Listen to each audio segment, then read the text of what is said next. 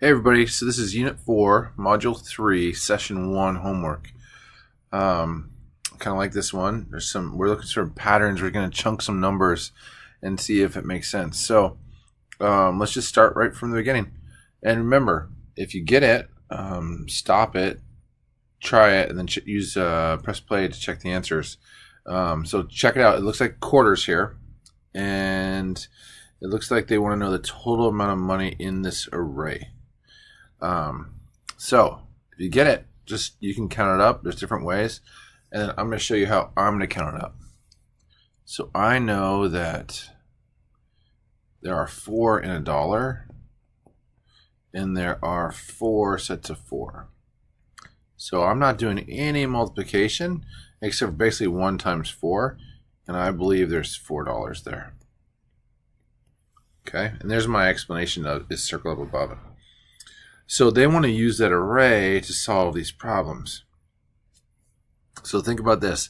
If there's 4 25s, so let's go back up there. Let's use a different color. We'll highlight it. What do you think? 4 25s. So that's $1, but it's also 100 cents, right? So every 4 is 100. So skip down to E. See that?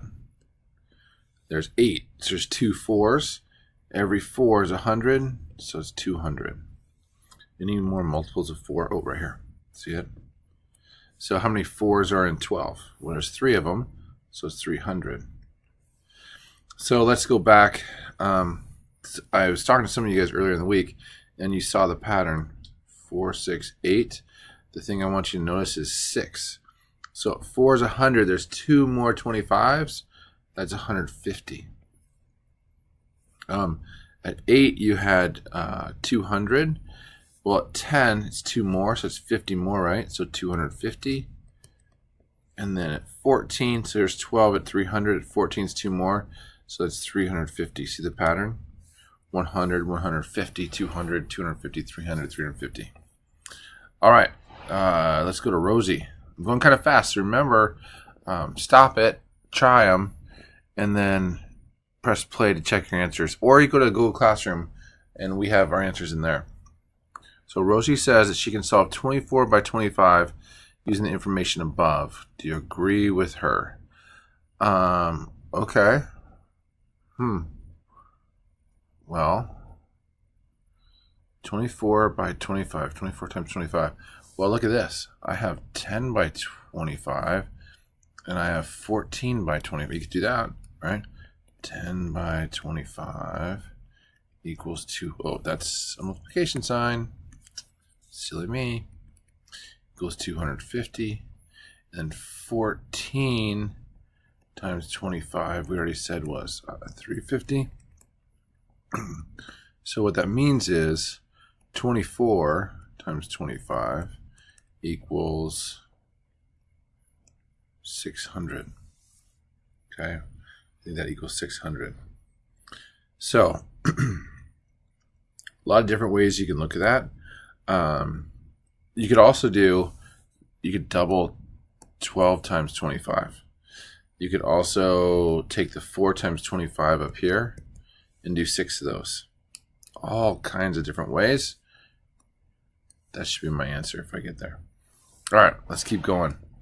I'm going kind of fast. Make sure you try these. In fact, you should probably pause it and try these right now, right after I talk about it. Use what you know about adding and multiplying money to help solve the multiplication problems below. Right here on this problem right here, they knew there are 4 25s and 100, 4 quarters and $1, and 36 is equal to 9 groups of 4, right? Because 9 times 4 equals 36. So that is 900 pennies, $9, but 900 pennies. I believe we just did 25 times 24, but we didn't answer it, did we?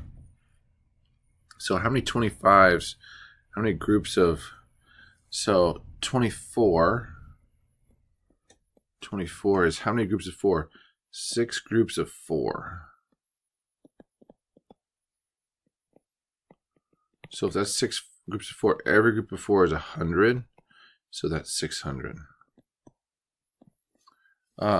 Next one. How many groups of 4 in there?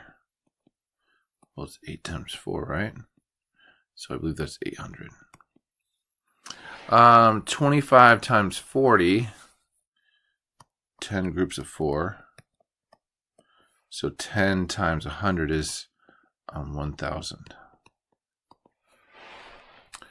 Oh, 34 groups. Well, we already knew that 32 groups was 800. So 34 is 50 more. So I'm going to say 850. Should I be checking my work, right? Ooh, 50s. I love that. 50 times 2, 100. 50 times 16. Well, every 2 is 100, right? So this is 8 times 2. So I believe it's 800. Okay, how many? Well, so this is, every 2 is 100. This is equal to 12 times 2. So I think it's equal to 1,200 or 1,200.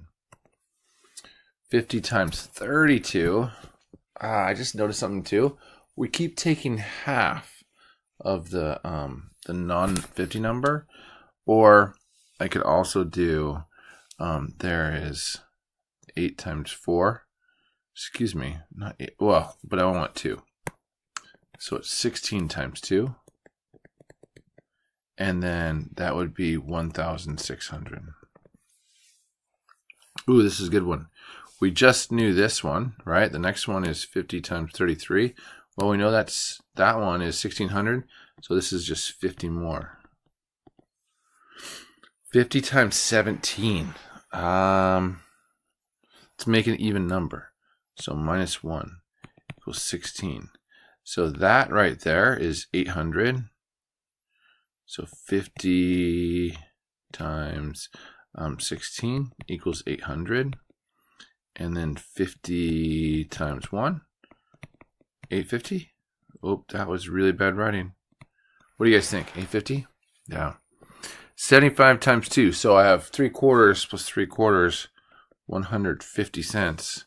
75 times 16. Oh, so every 1 is 75. Every 2 is $1.50. How do you want to do this? Every 3 is $2.25. Every 4 equals 4 times 75 equals 300. Right? How many 4s on there? 4 times 4. 4 times 300 is 1,200. What do you think? Did I get it? Whew, I think I did. All right, we still got some time. So these are, let's just treat them like fractions, right? So this is 100 times 1/4. 1/4 of 100, right, is 1/4. So it equals 25. So 1/4 is the same thing as 0.25. So I want to divide 600 by 4. Well, 600 divided by 2 is 300. And then 300 divided by 2 is 150. 150. Now 240. 3/4 of 240. Let's do this because that's 3/4, right?